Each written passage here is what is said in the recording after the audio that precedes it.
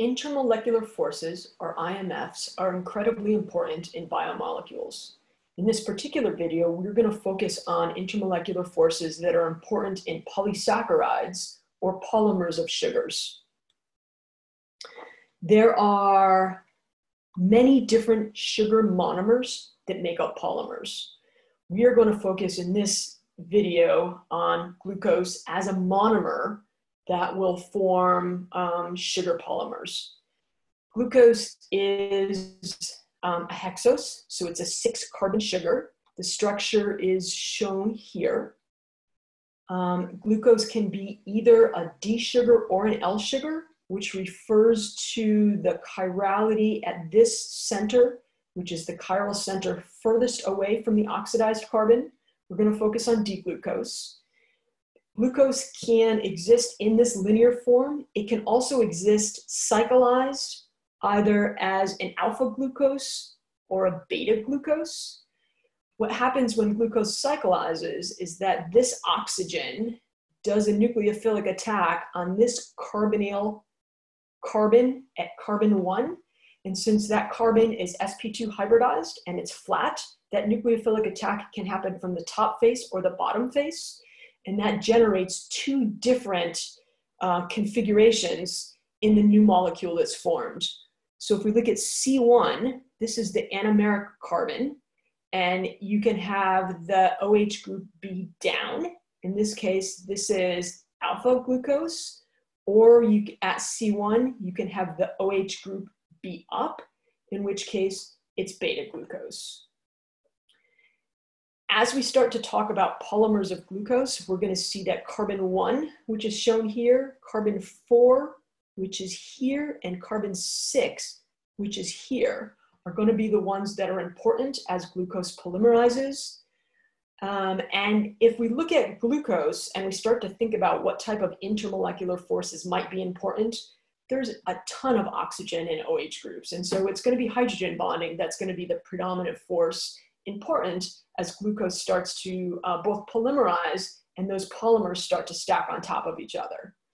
I'm focusing here on glucose because it is an important molecule. It's an important monomer, both in terms of energy as well as being used structurally. And so as an energy molecule, it's going to be important that it's able to be stored when the energy level of a cell is high. It's also going to be important that it's able to be broken down when the energy level of a cell is low so that it can be used to form ATP. And as a structural molecule, it's going to be important that it's strong. So I'm going to talk about two different types of glucose polymers. I'm going to talk about storage polymers of glucose, and I'm going to talk about structural polymers of glucose. So I'm going to talk about storage polymers of glucose first. So plants and animals store glucose in different ways. Plants store glucose in starch. Starch is stored in the chloroplast of cells, and it's a mixture of two different types of homopolymers of glucose. One is amylose and one is amylopectin. Animals, on the other hand, store glucose as glycogen. And I'll show you the difference in the structures between glycogen, amylopectin, and amylose. And animals store glycogen primarily in the liver and the muscle cells. So if we first start with plants and we look at amylose, the structure of amylose is shown here. It's a linear chain of glucose molecules. And these glucose molecules are always linked in the same way. They're linked so that carbon 1, which is the anomeric carbon of one glucose molecule, is linked to carbon 4 of another glucose molecule. And this anomeric carbon has the OH in the alpha position. So because it does, we call this an alpha 1,4 glycosidic linkage. And amylose is made of long chains of these alpha 1,4 linked glucose residues. As all of those glucose residues are linked together, what's shown over here on the right is that amylose forms a structure that is helical in nature. And on average, there's about 8 glucose residues per turn. So this is quite a bit looser than, for example, a turn in an alpha helix of a protein. And if you look at that helix, there are hydrogen bonds between glucose residues that are in a particular helix. Okay. If we look at amylopectin, which is the other glucose storage molecule for plants, it's similar to amylose in that it has alpha-1,4 linked glucose residues.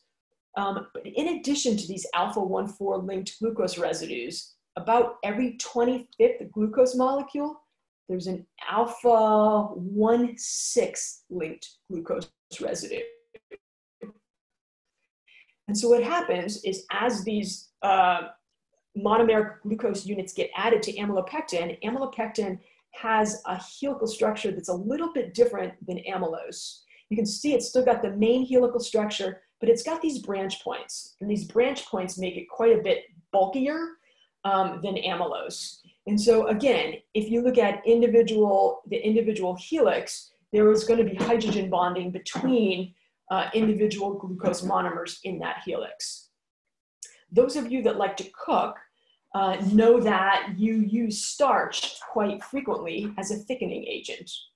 Well, it's interesting because for starch to be a thickening agent, it's got to form a three-dimensional gel.